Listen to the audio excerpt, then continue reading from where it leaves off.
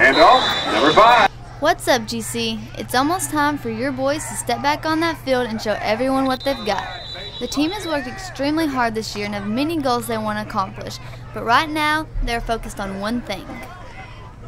Well, there's a lot of teams in our region that have solid teams coming back, but right now all we're focused on is August 25th and Evansville-Harrison. Like any sports team, there are always challenges to overcome. Senior Tyler Starkey tells us about one of the biggest challenges the football team faces. I think the biggest challenge is new offensive coordinator, having to learn the new system and all the new plays. With all the hard work and dedication the boys have put into this season, they are expecting some big things.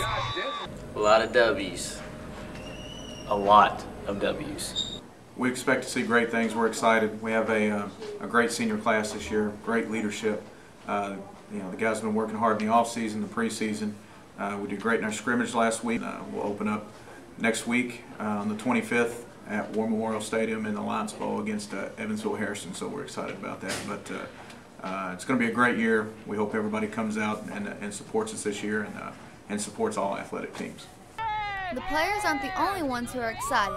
The Graves County cheerleaders and the fans are more than ready to yell for their Eagles. Yes, we're so excited to cheer for our first football game. We have a fun team, and we have fun together. And we hope everybody comes out and supports the Eagles.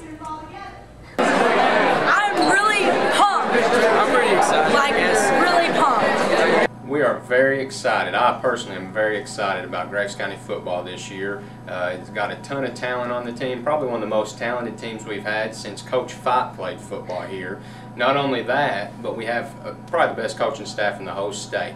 So put those two things together, plus having fans come out and being a part of the action, coming to all the ball games, we're going to win a lot of games, we're going to put up a lot of points, and it's going to be very fun, very exciting to watch the games this year. So be sure to put on your blue and gray and come out and support your Eagles. Hand off to 34. For GCTV, I'm Michalea Jackson.